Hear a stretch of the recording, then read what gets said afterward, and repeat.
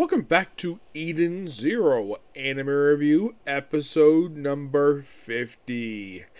We're reviewing the final episode of Season 2, Prelude War. That's mainly the reason why I said this one first, because it's the last one, because I think presumably next week, I think I might be down to like one anime to work on, because basically I think Saturday, like, maybe it might be something around, who knows.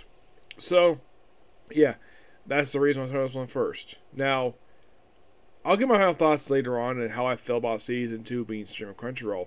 I'll get to that soon. So, this episode adapts from chapters, 138, pages 1 through 7, and 9 through 20. Effectively, skip one page. 19 to 20 of 139, and the entirety of 140.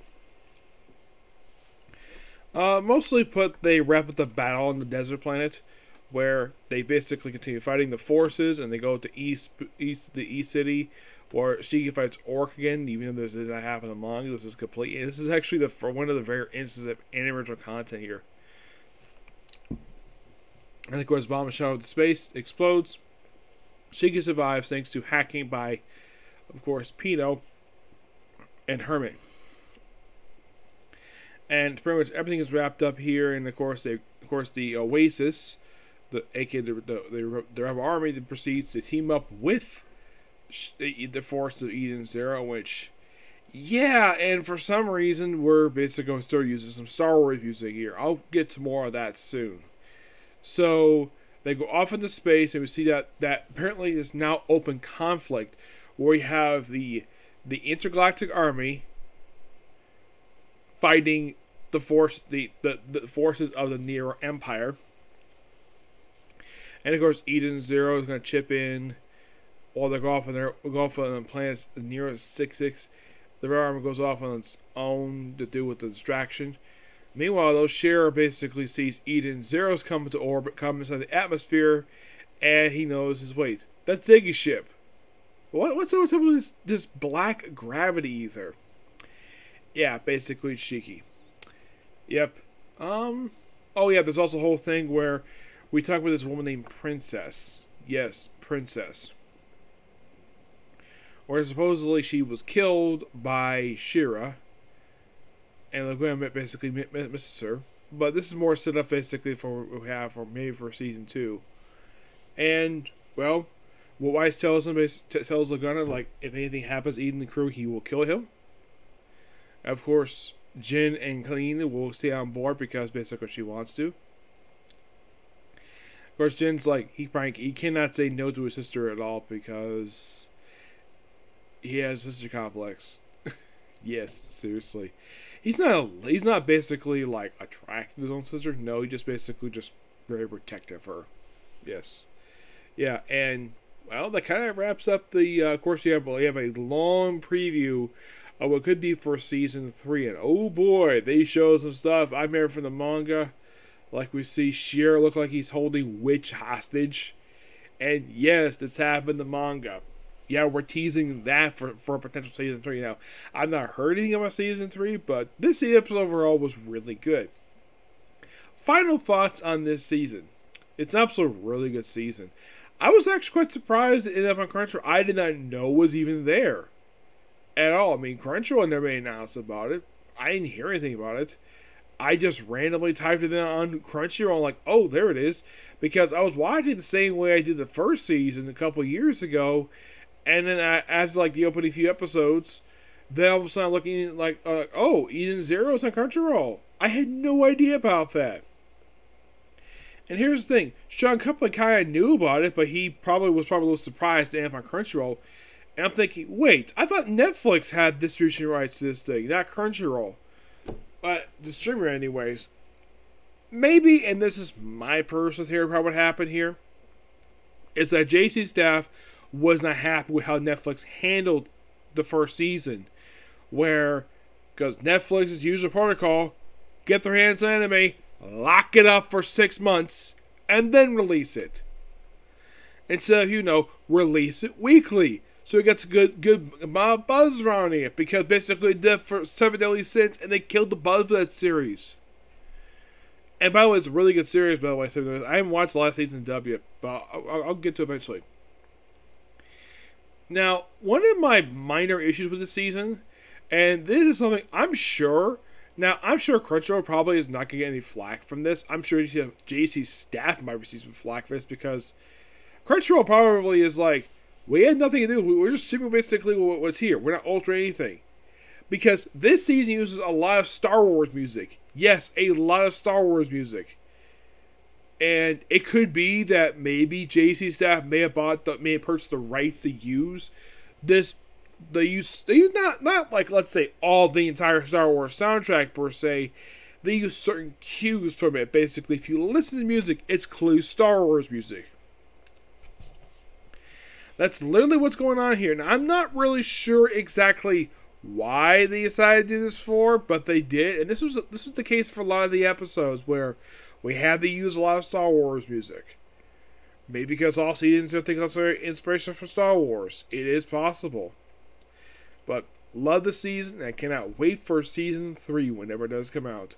And hopefully this not take 2 years again, because that's the long time between this one.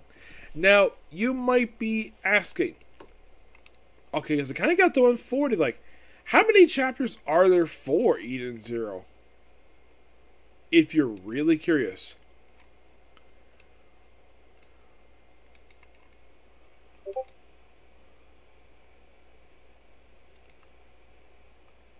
Now, the most recent chapter that came out was not that one. It was, let's see. It was chapter 259. Yes, that was the most, let's see, not 259. It's more like, let's see, 257.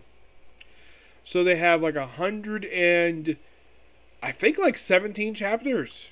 Yes, 117 chapters overall for the entire series of that. Okay, fine.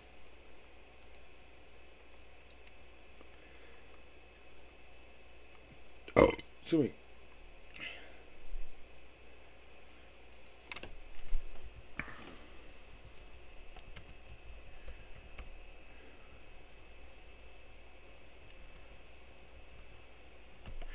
Now, how far do I think season 2 season 3 might go to?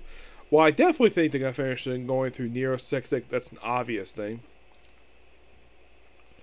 The part go through that. The X495 arc, which is like 11 chapters, and this basically will not take too long. And they might end with the Leonard saga. Yes, I think so.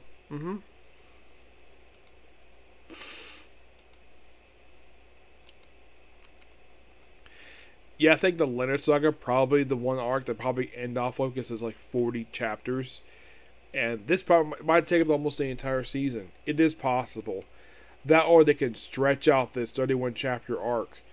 And with this episode, they only technically adapted one full chapter and they partially adapted their chapter. So this would take up probably the first quarter of it probably take up the first. Let's see, I think if I remember correctly, the first arc of this season, which was the Balagor arc. This was 11 episodes. And here's the thing. Nero 66 is the same amount of chapters. So, my guess is, do I think it might take up 11 episodes again? It is possible they might do that. Yes, I think so. But as for the arcs come right after that one, like X95, because that's 11 chapters, you think, okay, would that take about 4 or 5 episodes? Well, if I want to take the 2, that could take about, I'd say, about 6. But since the series likes doing 3, I'm thinking that one. Now, in the case of Nero 66, that'd probably obviously be like maybe, well, they already adapted one chapter already. So, my guess, probably the first 10 episodes. They'll probably go through that one. In the case of 495, this one, which is the start of the Kendi Cosmos saga. Yep. This one, I think, because it's 11 chapters, this one probably would not take about 6 episodes. My guess, 5 at most. Yeah, I'd say about 5. Yeah, 5 because they have like 3 chapters per episode. I actually think it might be 4. Yeah, I think it might be 4 episodes for that one. As for the Leonard saga, which this one probably where they're probably going to end next season, is this arc here. How long would this arc be per se if they adapt this one? Well, it's 9 chapters longer than, let's say, the other one. This one might take up the rest of season 3. Do I think it might take 11 episodes to go through 40 chapters? No, I think it might be 12. Yes.